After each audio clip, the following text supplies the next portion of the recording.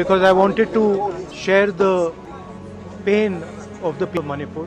It is a horrible tragedy that has taken place, very extremely sad and painful for all the people of Manipur and all the people of India as well. I went to the camps, met people from all communities. One of the things I would say to the government is that the basic amenities in the camps, they need to be improved. Food needs to be improved. Medicines need to be supplied. And I would appeal to everybody in Manipur that we need peace. Peace is the most important thing. My strong appeal to everybody. Violence will not get anything for anybody.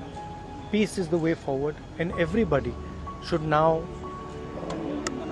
talk about peace and start moving towards peace. I'm here to help in any way I can to bring peace to the state. I love all the people of Manipur.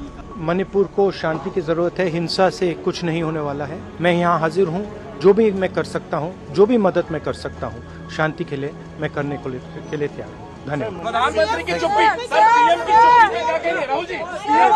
PM की चुप्पी पे आप क्या कहेंगे? देखिए, PM ने एक शब्द नहीं बोला है सर. देखिए, ये यहाँ मैं कोई राजनीतिक स्टेटमेंट करने नहीं आया हूँ.